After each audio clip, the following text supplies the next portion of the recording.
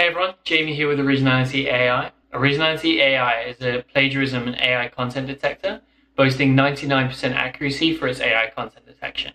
In today's episode, we're going to be discussing how plagiarism tools work. This is going to be a walkthrough of an article that was posted on Originality.ai. I will link to that article in the description below. Anyway, let's get started.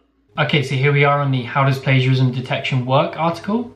So just going to be reading through this, kind of discussing it, going over the key points. So in the opening paragraph, we are discussing the fact that plagiarism detection might seem pretty straightforward at first glance, but in fact there's a lot more processing and deep analysis that goes into plagiarism detection than you would initially think. It involves deep analysis of lots of different text found in a database that the tool has provided, and can sometimes even involve artificial intelligence. So if we go on to the step one of the comparing text. So the first step in the process is to take a snapshot of the text. So we're going to clear all the formatting of that text. We're going to make it so it's just the text. There's no bold or italics or anything like that.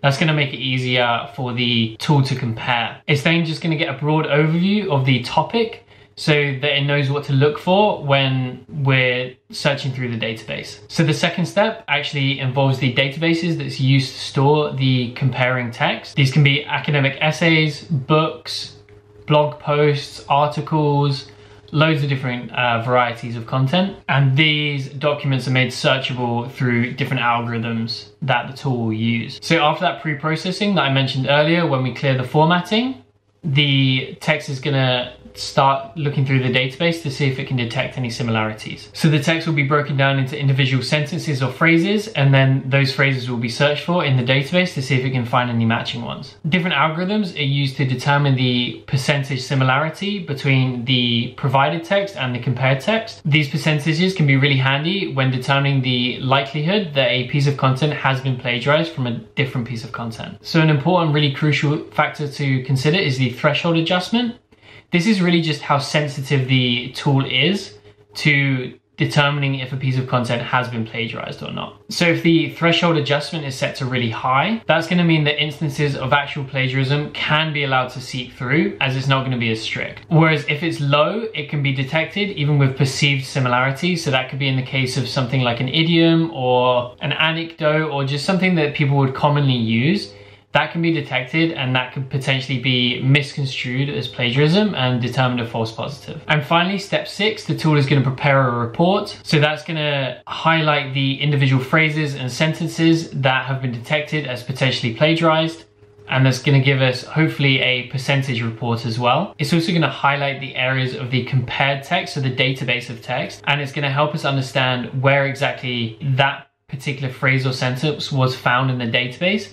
And therefore, hopefully there'll be a link to a URL or an article or a book to show us exactly where that text has been copied from.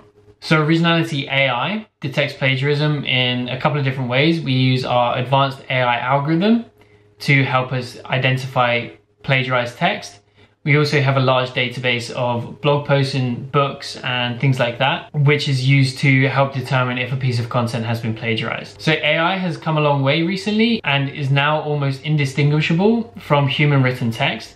But there are a couple of key factors that can help us determine if content has been written by AI. This can be repeated phrases, really perfect grammar and punctuation, repetitive sentences, and also just general factual inaccuracies.